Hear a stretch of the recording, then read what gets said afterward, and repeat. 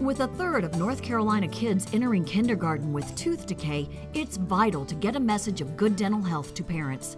I think for us, the biggest problem is parents don't have a lot of time to communicate with us. And so what happens is only one side gets to say what they really need to say. Very good. The 6-year ZOE initiative, Zero Out Early Childhood Tooth Decay, evaluated the impact of preventive dental activities in North Carolina medical offices and early Head Start centers on childhood tooth decay.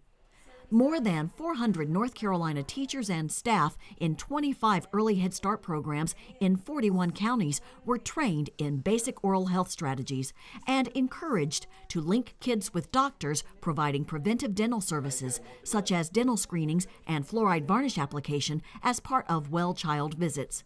To help teachers share these strategies with parents, ZOE provided motivational interviewing training, a new collaborative way of communicating. 176 staff from the early Head Start programs participated in the training. Results showed improved knowledge and ability to respond to a problem situation in an MI-compliant way. Preliminary results from the ZOE project show families with children in early Head Start programs had significantly better oral health-related quality of life than families who did not participate in these programs.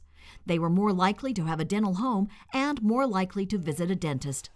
Bottom line, ZOE found that more than 90% of targeted children used preventive services in the first 3 years of life, a critical time for child development. Good communication is when you can just tell that families are connecting with you. They hear, they're excited, they're willing to make a plan, and you see real change happening in the family.